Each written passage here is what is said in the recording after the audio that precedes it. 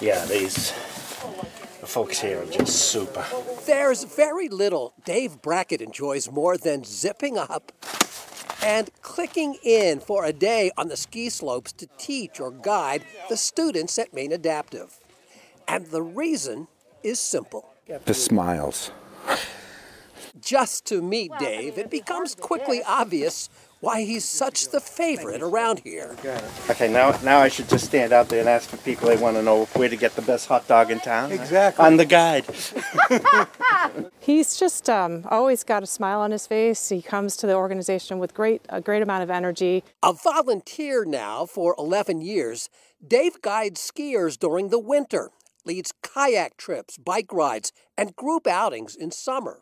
Go back upslope a little bit more. On this day, working with a skier who is visually impaired, his year-round efforts allow dozens of individuals with physical or intellectual disabilities to experience outdoor activities at no charge. The social aspect, getting outside, enjoying it. He is a role model, and he is somebody that we count on to help train new volunteers. They've actually recruited people to join them here, and it's just a legacy that it just keeps on giving, which is amazing. Ask Dave, and what's amazing is not him, but the courage these disabled students at Maine Adaptive demonstrate every day.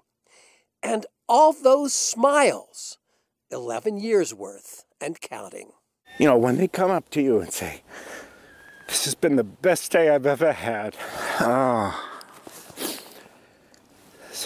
And thanks. That's why I keep coming back. A man who is passionate about his work.